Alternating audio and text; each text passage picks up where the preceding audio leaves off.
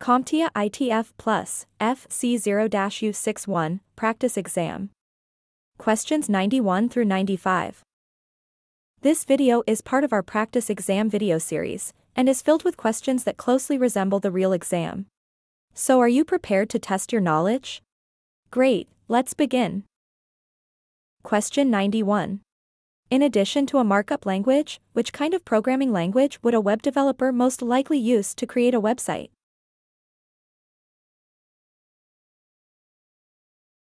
The answer is A. Interpreted.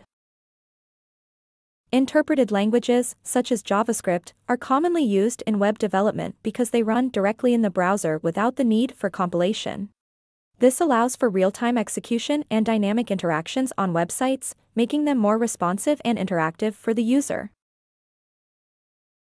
Question 92. A developer is constructing step-by-step instructions and conditional statements for a computer program to address a specific challenge. What is the developer constructing?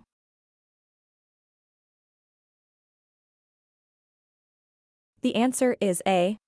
An algorithm. An algorithm is a set of step-by-step instructions designed to perform a specific task or solve a particular problem. In the context of the question, the developer is creating these instructions and incorporating conditional statements to guide the computer program's behavior. Algorithms are fundamental in programming as they dictate how a program processes information and arrives at a solution or result. Question 93. A new business has designed a unique logo and wishes to prevent other organizations from using it in any capacity. Which of the following measures should the business implement to protect their logo? Choose 2.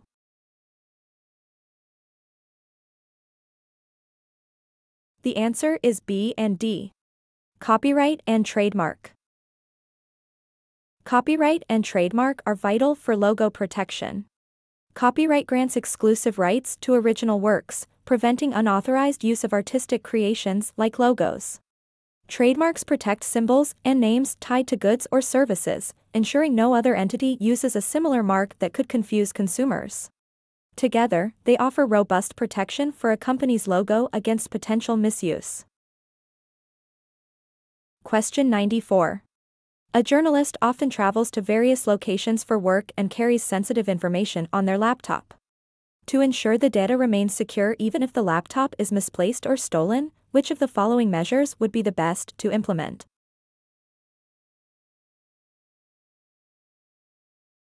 The answer is D. Full disk encryption. Full disk encryption ensures that all the data on the laptop's storage, including both the system and user files, is encrypted. This means that even if the laptop is lost or stolen, unauthorized individuals won't be able to access the encrypted data without the correct decryption key or password. Question 95.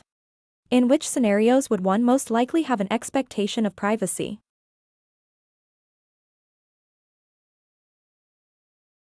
The answer is B. Entering personal information into a school registration website. Entering personal information into a school registration website implies that the platform is designed with security measures to protect sensitive data. Educational institutions, such as schools, are often subject to strict regulations and standards that mandate the protection of personal information. These regulations ensure that the information provided is kept confidential and is not misused. Now, did you stumble on any of these questions? If you did, no worries, it happens. Just remember, our free CompTIA ITF Plus training course is your secret weapon to mastering these topics. Access it through our YouTube channel, anytime you feel the desire to learn more.